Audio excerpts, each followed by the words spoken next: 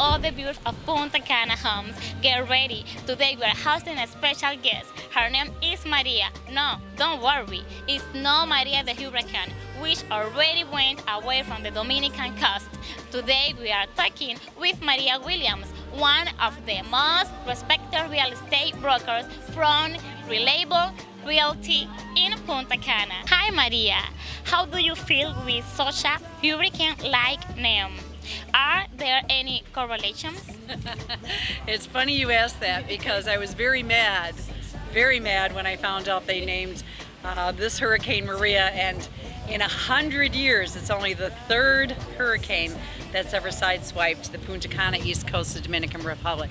So no, are there any correlations? The only correlation that I can think of is that I'm strong like a hurricane, very strong person, but that's the only correlation, trust me. I am Dominican and I can confirm the local people believe that our country was blessed by God. That is why many disasters do not affect it. Do you agree? Oh, I totally agree with that. In fact, even before you said that, Anna, that has been one of my speeches that I tell my clients when they're considering buying property here.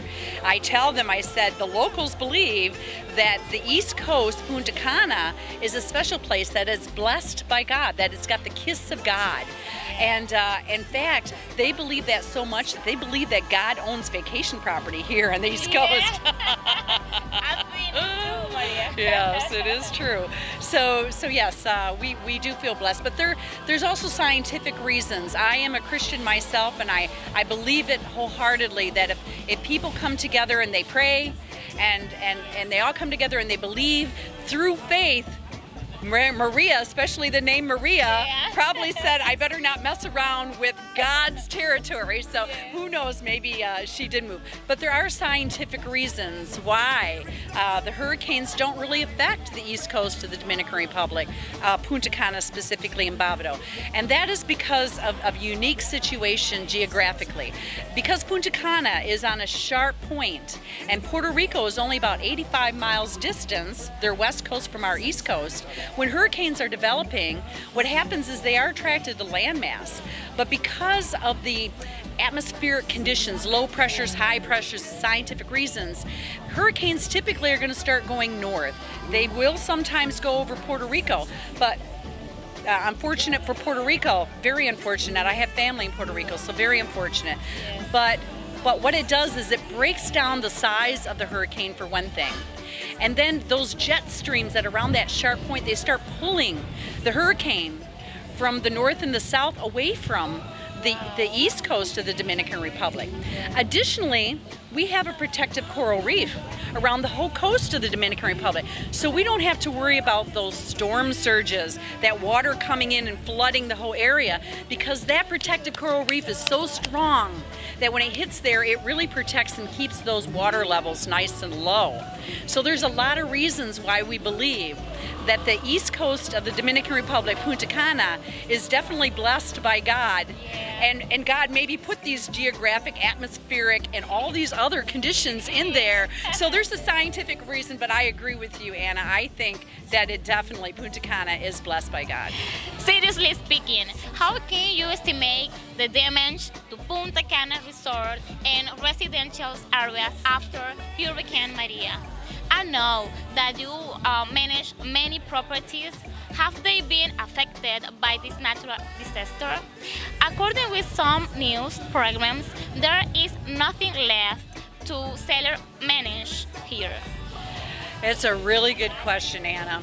Yes, I would say that most of my emails that I've been answering have been from all those clients who have purchased properties from us and have put it into our rental program. And of course, they're somewhere else and they're very, very, very concerned about their properties, and they should be concerned. So most of our time has been just assessing the properties and letting them know that your property is okay. So much so that I had to actually create a report, a news report, because I couldn't keep typing the same thing over and over again. We had assessed all the properties, and out of all 70-some properties that we manage, there were only about 4 of them that actually had a little water that came in. So we were extremely impressed. As far as structural damage, none. No structural damage whatsoever. No roofs that came off, no fallen walls, nothing like that. Everything was fine. Just a little water came into some of the condos, which, you know, it's concrete construction. It's ceramic tile floors. So, you know, it just takes a cleanup crew to mop it up and get it out of there, and everything's perfectly fine. It's important to understand that there's good construction and bad construction. Good construction is going to have a lot of rebar. It's going to have a lot of deep footings. It's going to have a lot of pylons. These are really important because that's going to withstand. They're going to be hurricane proof. They're going to withstand the hurricane. Of course, we did have some damage here. I'm not trying to say we didn't, but those were some of the old places that were built by mom and pop here 25, 30 years ago before the government mandated codes. They maybe didn't have rebar in there. So, of course, those places were affected by the hurricane, and there was actually quite a bit of damage to those places. They are right now in the process of being rebuilt, and that's fine. They're building them back a little bit further from the beach, so that's good. It's actually going to give us some more beachfront. So yes, there is a big difference between good construction and not so good construction or old construction. In fact, Anna, today I would like to take you to a construction site that's under construction, and we can actually talk to somebody there, a structural engineer, who can explain a lot more technical things about things like hurricane proof. What does that mean? Hurricane, earthquake proof, which the Dominican Republic is. Our construction is mandated by the government to be hurricane and earthquake proof. So we're going to go there, we're going to talk to him, and he's going to explain in more detail, technically speaking, why we don't have any structural damage here. Of course. So follow us and don't move. We are here at Playa Corral, one of Novelle's prime properties right here on the ocean. Absolutely beautiful view all the way around us, and it is well under construction. In fact, I believe it's going to be finished around June of 2018. We've sold a few properties in here. It is 9 buildings, consists of 9 buildings with 72 units. 1 bedroom, 2 bedroom, 3 bedrooms, all different floor plans. Unfortunately, guys, you're probably too late. Unless you buy within the next week or two, there's only 4 units left, and the prices have gone up from the pre-construction price for you early bird smart investors. It has gone up probably a substantial already, and it will continue to rise, of course, once the project is completed. So we're here with Anna, and Anna's going to actually talk to somebody else who's joined us. One more guest has joined us, Next, a structural engineer from one of the largest East Coast Dominican construction companies, Novo. Queremos saber, ingeniero, cómo se protegen sus edificaciones para huracanes o cualquier tormenta que venga de la naturaleza. Sabe usted que estamos expuestos porque estamos en una costa, por qué leyes se rigen, pero me gustaría que usted, siendo ingeniero, sea un poco más específico y nos los detalle. Ok, tenemos unos reglamentos que están avalados por normas internacionales, y esas normas son las que rigen todas las construcciones de nuestro país.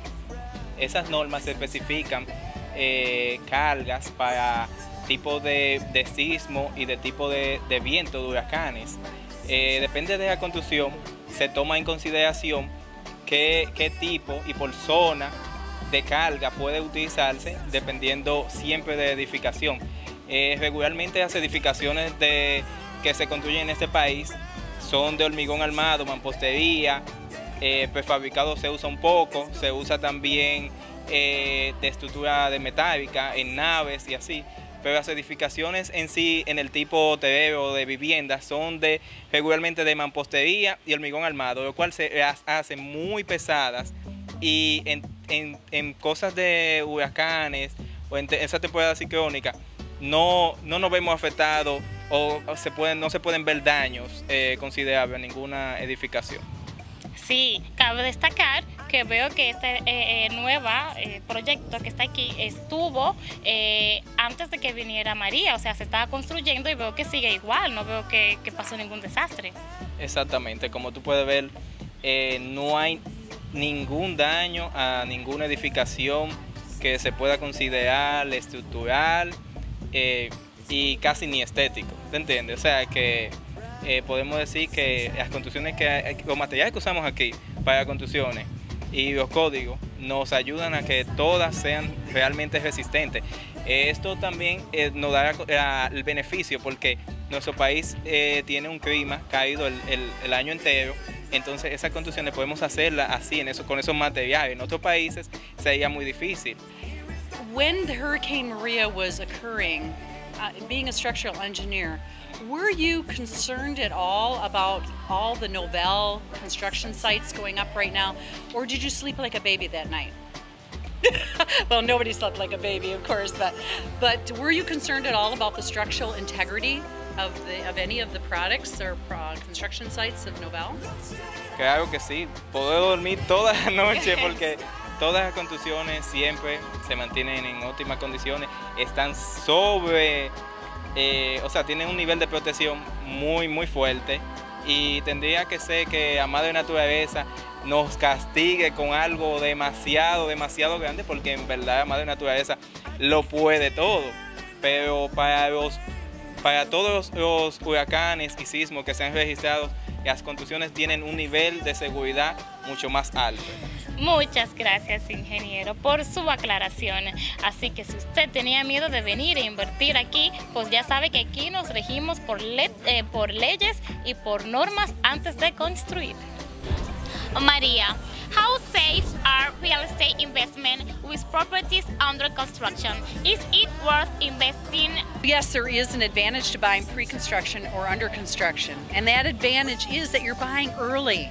And since we've taken the concern and the worry out that we're putting our name behind these developers, so all the people have to worry about then is which one are we going to choose, okay? They have that time, they can spread out to pay for the property, and so then it's just a matter of which property they're going to choose. So pre-construction, your prices are going to be much lower.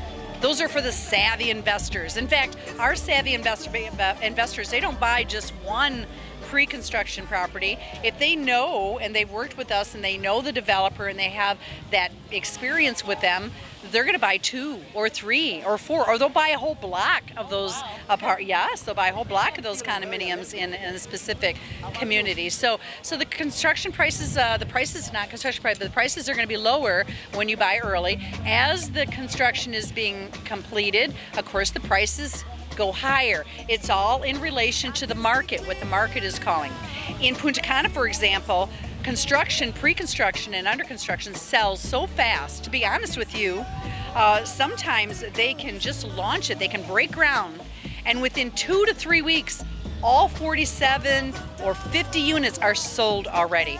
We don't even have time as a real estate agency to list these on our website because it sometimes takes us that long to get the listing up. So it's a really good idea to pay attention to what's going on, what construction, to work with a reliable real estate agency that's going to walk you through the steps. They're going to take photos of the construction progress. They have a project management department that they can help you get that condo all ready and help you inspect it, get the electric meters, get everything in there, your furniture, your decor, all your accessories, your dishes, so that then we can just pass it off to a rental program. You can start making some really good investment income off from that property by renting it to our vacationers.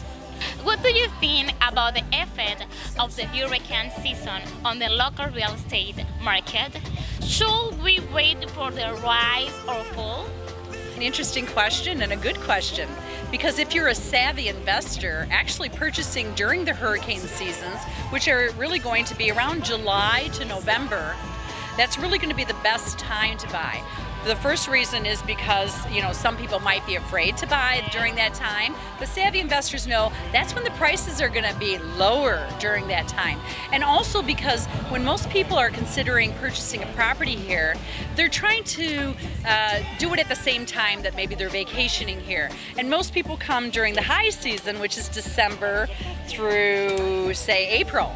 Well, everybody's here then, and the prices are higher then. Everything's higher during high season. But if they come and they buy at lower season, prices actually go lower. You're going to see more of a flat market and a lower price. So savvy investors, if you're smart, savvy investor, you're going to want to buy during the months of, say, June to November. Okay, for those reasons, those 2 reasons. So, today we're learning a lot about Hurricane Maria from a very reliable source. from Maria the Broker. I hope all your fears are eliminated and you're ready to become a happy house owner in the Dominican Republic. Thank you very much. It's been a pleasure to be on this episode, and I look forward to being on many more. Thank you.